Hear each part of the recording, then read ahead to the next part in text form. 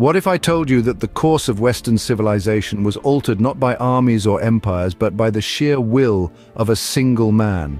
This is the story of Julius Caesar, a name that not only marked an era, but whose echoes can still be heard in the corridors of power today. From his birth into aristocracy to his dramatic fall on the Ides of March, join us as we unfold the epic saga of a man who was both hero and villain in his quest to reshape the world.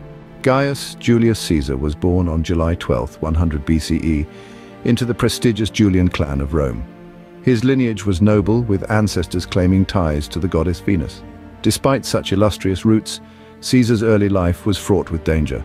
At the tender age of 15, he became the head of his household following his father's sudden death. The political climate was unstable, and Caesar's connection to the then outcast faction of his uncle Gaius Marius put his life in peril. Stripped of his inheritance by the dictator Sulla, young Caesar showed the first signs of his defiant spirit, refusing to divorce his wife Cornelia as commanded and choosing instead the uncertainty of exile. During his time away from Rome, Caesar joined the military and quickly distinguished himself, earning the civic crown for his bravery at the siege of Mytilene. Upon Sulla's death in 78 BCE, he returned to Rome, carving out a new path as a lawyer known for his persuasive oratory. His political career began to take shape as he took on roles such as military tribune and pontifex, climbing the cursus honorum, the ladder of offices that shaped Roman political careers. Caesar's rise to the consulate in 59 BCE marked the beginning of his prominence in Roman politics.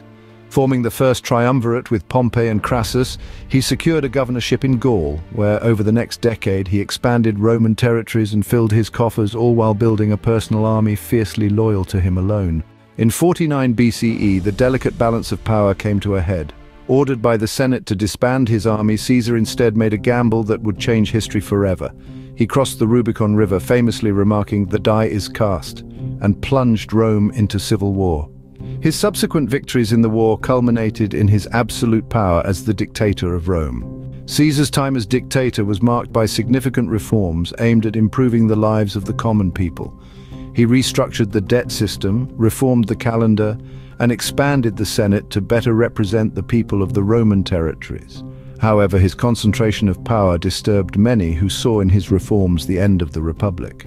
On March 15, 44 BCE, the fear and envy of his peers culminated in his assassination, a brutal end as he was stabbed 23 times by a faction of senators. Contrary to popular belief, he likely died in silence, his death marking the fall of the Roman Republic and the rise of the empire under his adopted heir Octavian. Julius Caesar was a complex figure, warrior, statesman, reformer. His ambition molded an empire, his genius rewrote the fate of nations, and his legacy fashioned the very idea of what it means to be a leader. As we look back on his life, we see not just a man, but a narrative that continues to influence our world. Caesar's life reminds us that behind every legend there lies a story of human frailty and the unquenchable thirst for greatness.